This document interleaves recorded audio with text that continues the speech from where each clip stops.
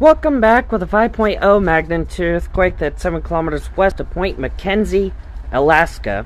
Happened at 6:03 p.m. Central Standard Time, depth of 34.8 kilometers, a little bit under 21.7 miles, just northwest of Anchorage. If you happen to have felt the earthquake, let me know in the comment section below and from where.